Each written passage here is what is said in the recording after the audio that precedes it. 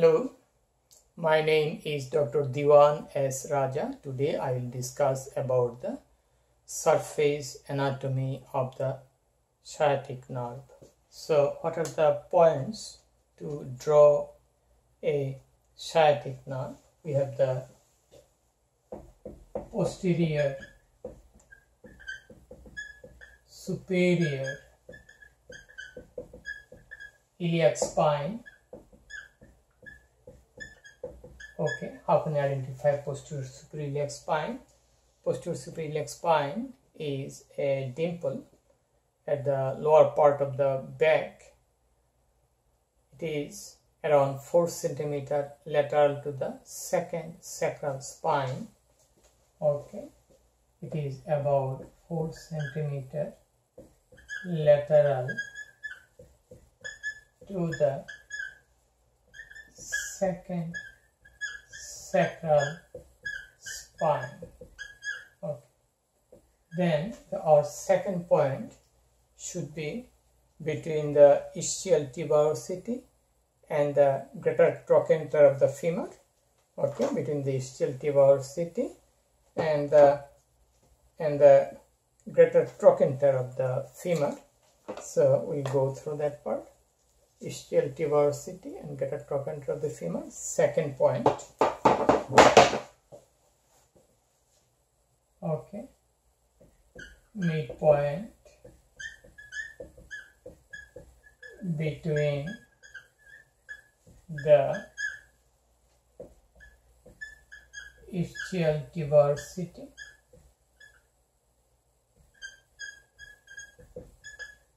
and the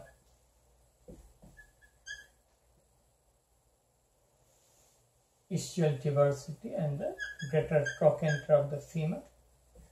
Greater trochanter of the femur. Trochanter of the femur. Okay. We have third identifying point is the junction between the upper 2/3 and lower 1/3 of the thigh, back of the thigh. Okay, junction between the upper 2/3 and lower 1/3 of the back of the thigh.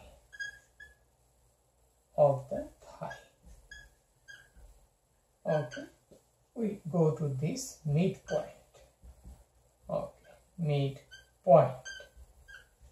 So if we draw this point, posterior superior iliac spine, midpoint between the ischial tuberosity and the greater trochanter of the femur, and the horizontal line that passes between the upper 2/3 and lower 1/3 of the back of the thigh. Okay, thigh midpoint. If we draw the line, we'll go to draw the sciatic nerve. It goes a bit laterally, almost the medial on the middle of the back of the thigh. Okay, we got the surface anatomy. Then we have to know the importance. We have the intramuscular injection. Intramuscular injection site.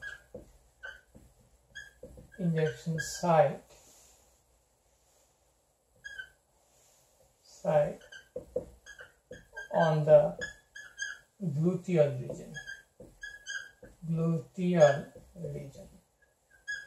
This is very important because gluteal region is an important site for intramuscular injection, because we have big space for muscle, big muscle and big space for injection, intramuscular injection, so that the the injectable substance will be absorbed nicely, but it should not damage the sciatic nerve.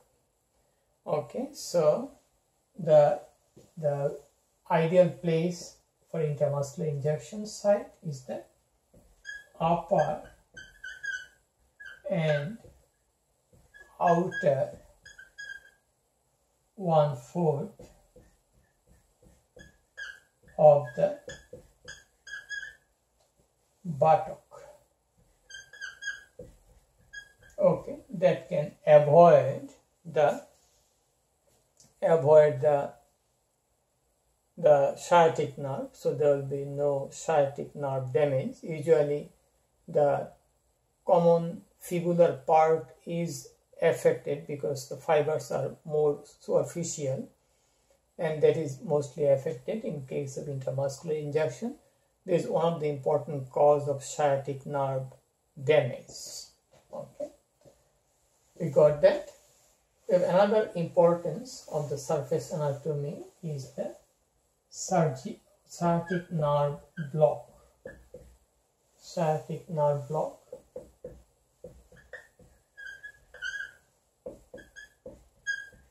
This is done to do some surgery, especially in the muscles or structure below the knee joint, because the entire muscles below the knee are innervated by the tibial nerve and the fibular nerves. These are derived from the sciatic nerve. Okay, site of nerve block is usually, okay, that is, we have to find out the midpoint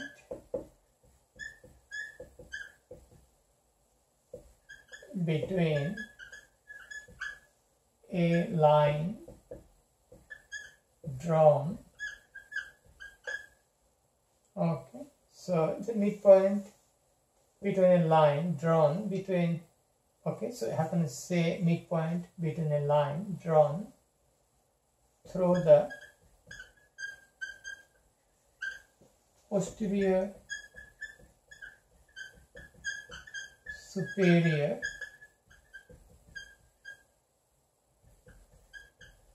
iliac spine is 1 point. Okay, and the midpoint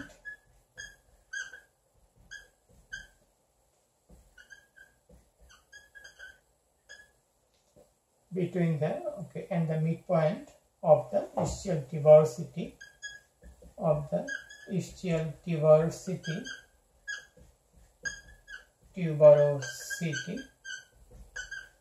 Okay, so block is given by local anesthesia around 2 to 3 centimeter lateral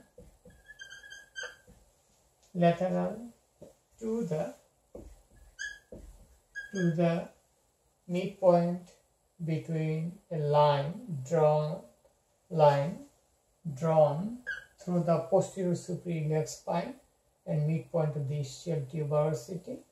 If you like to inject local anesthesia 2 to 3 centimeter of that midpoint, then we can give the sciatic nerve block, and we can do some surgery in the lower limb.